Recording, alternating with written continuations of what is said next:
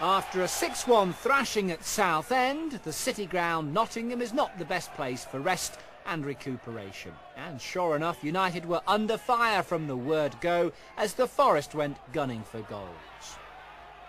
Oxford held on, kept them out, although at times it was more by luck than judgment.